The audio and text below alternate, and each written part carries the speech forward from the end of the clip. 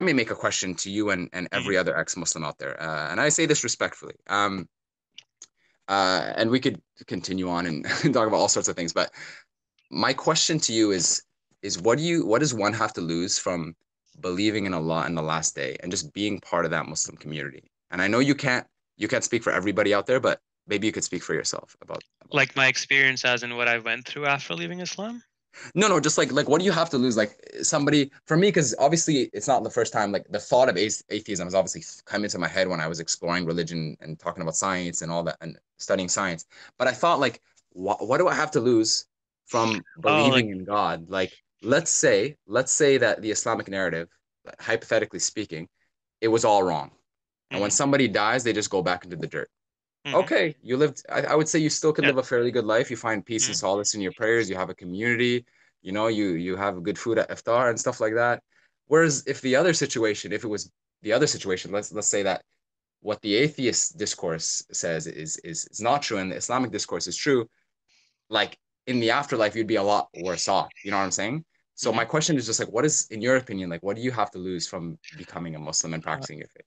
okay, so it's the Pascal wager, you know. I would say when one ties oneself to a specific religion and specific book, especially a religion like Islam, where it Mm, pushes a book written in the seventh century as the literal word of God, you're also tying all your metaphysical ideas, your understanding of reality to it, and you get stagnated. Then also your morality gets tied to something that was written in the seventh century, and you might be stuck and you might not be able to evolve out of this. It hinders progress.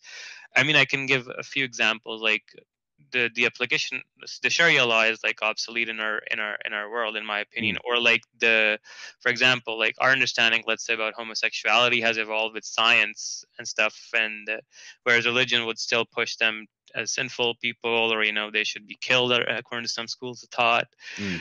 So I think like Yeah. religion can stagnate the human discourse quite a bit by tying us to ideas and beliefs that are firstly have no grounds to be claimed to be objectively true, and it gives you a false sense of objectivity which isn't really there, and it affects all different discourses. Like, I mean, it'll affect like how you, like, for example, like in Pakistan and Turkey, we don't even teach evolution in school because of religious bias and religious beliefs. Mm, Right? Because if you actually think of it, there's so much evidence behind it, and like it forms the basis of modern biology. I mm, didn't even know what evolution was till I came to Canada, because they never taught us. They mm, just skipped the whole mm, chapter.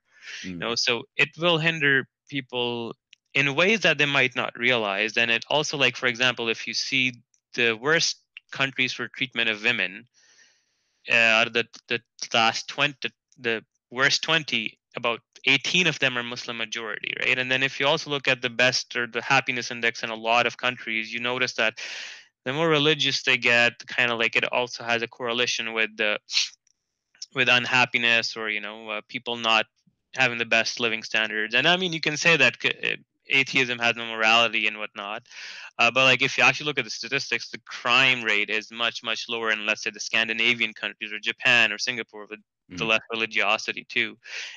And there's a lot of these correlations. Obviously, some of them are not objective, Mm. or there's other Yeah, factors yeah, I mean, like political, mm, economical, blah blah. Because you can say that back in the 13th, 14th century, where the Islamic Golden Age was going on, it was a center and hub of science. mm, And then there's other arguments which say that they suddenly stopped progressing because certain theologians like Ghazali and some other people came up with some interpretations or opinions about, let's say, mathematics, playing with mm. numbers, or certain sciences being the work of shaitan and stuff, right? Um, I mean, I would say, like, I like to know what's true. I care about Yeah, intellectual honesty and of intellectual course. discourse, and that's, Yeah, I would rather be honest with myself than tie myself to an ideology and then have no reflexivity left. yeah. I mean, I see that. I find like I take a slightly different perspective in the sense that I see our just an example like our Western notions of right and wrong and what's legal and illegal as constantly in flux, constantly changing. And in my opinion, the Quran holds us back to that one objective truth.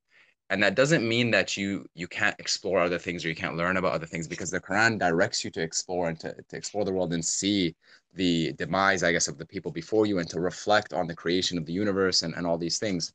Um, but I guess the way I would see it is that our senses are so limited to a certain extent that we can't. And you said you're a seeker of truth, and like, I think our senses are so limited that we need something beyond that, or we'll maybe potentially never fully know the truth, right? And that's, I think, in my opinion, where revelation comes in. And I know people, not everybody agrees that revelation is a thing, but that's kind of the Islamic narrative.